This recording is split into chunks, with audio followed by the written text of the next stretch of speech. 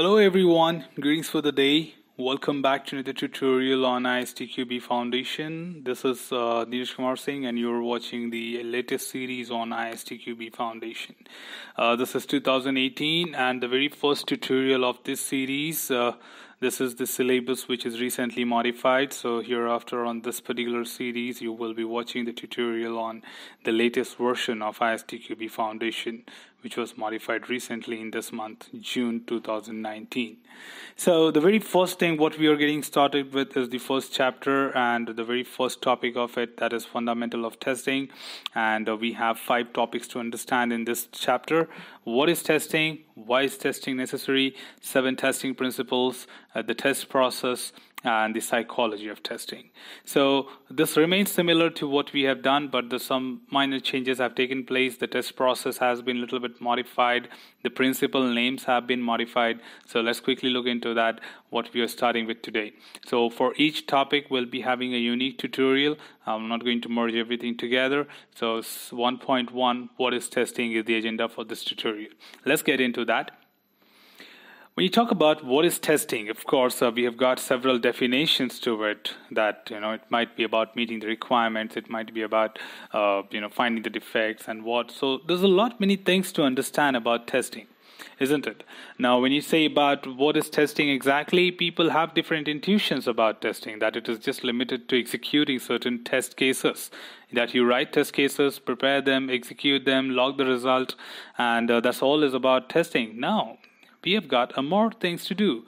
Now, generally, there's a big life cycle on testing as well, where the testing starts with right from the static techniques, when it begins during the document gathering or any such work product which is being prepared within the life cycle, and we try to gather as much information as possible, and we start involving the test engineers right from the requirement phase.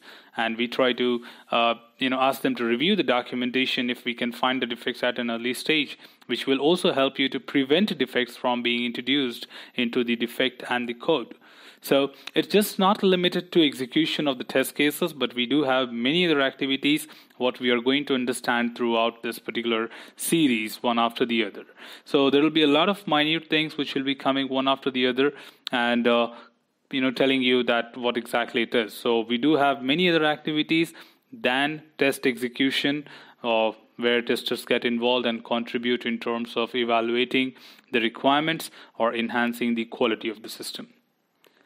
The major objectives of what is testing includes finding defects, gaining confidence about the quality, providing information, and preventing defects. So generally this means that testing is all about finding as many defects as possible before release so that we can deliver a quality product to the end user or to the client. So generally by writing test cases, executing test cases, we try to make sure that we try to find as many defects as possible, conducting as many failures as possible before we can really call the customer and say, hey, your product is ready. The another thing is about gaining the confidence, being the testing team. As you interact with a lot of possible scenarios, a lot of typical test cases, and you find defects, you are the one who is the first person to gain confidence about the quality of the product. Unless the testing team really has the confidence that we are okay to proceed ahead with the release, we will not take it as granted. So we always seek certain time, additional time to continue further testing, because of course, if the testing team says that we have not covered certain critical areas which involves highly severe risk, then of course you cannot go ahead with taking the chance of failing the product in the market. Because if the product fails in the market, it might be huge in terms of impact, maybe claiming a lot of money in terms of human lives, or maybe the business loss as well. So you do not take such risk in the market. Providing information, generally to give information to the other management and stakeholder members to make decisions about the release. So generally, it's again the testing team who contributes in terms of providing the progress on the project, that how much testing has been done so far, what typical defects we have found, and how much more is required to be done. So we consistently provide information to the management about decision making and the other stakeholders about the quality of the system. Preventing defects, of course, in terms of giving more information in terms of review, getting involved at an early stage. We testers can provide a lot of defects at an early stage. So finding defects at an early stage may help you to minimize your defects and generally help you to capture a lot of information as well. To evaluate the work product is the one way by which you conduct static testing and generally try to find out as many defects as possible in the work product initially before it can be used for the code. To verify if all the requirements have been met, of course, that is the base objective of the testing, where generally we say that throughout the testing as we work with the techniques, we just try to make sure that the requirements have been met.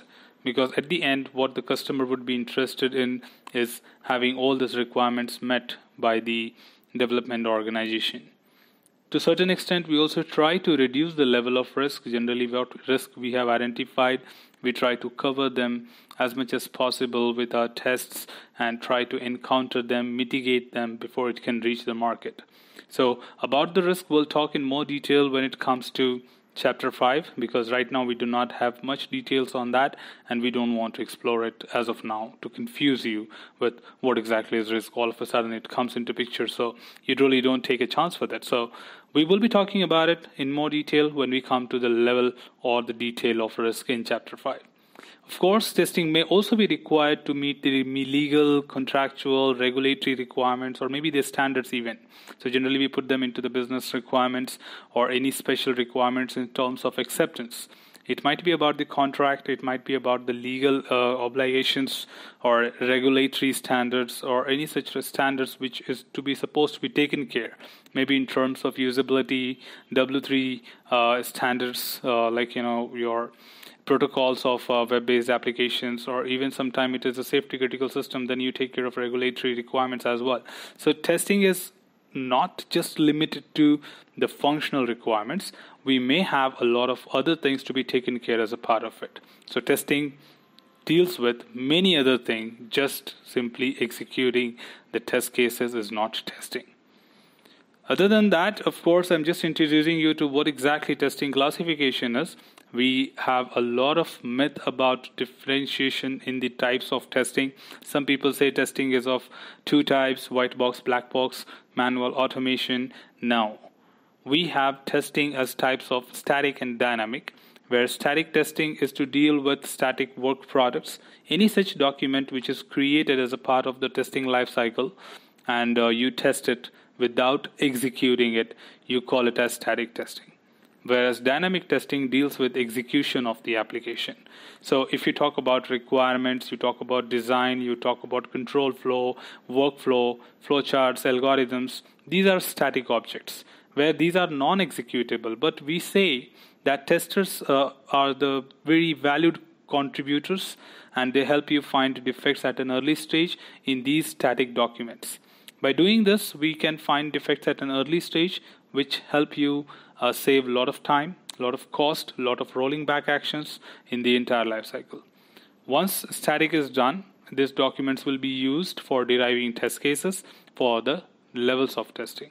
And that execution of those test cases are called as dynamic testing, which is done by executing the application. So generally we call it as the process of conducting static testing as review, or even to a certain extent we conduct static analysis. Whereas for dynamic testing, we call it as levels of testing.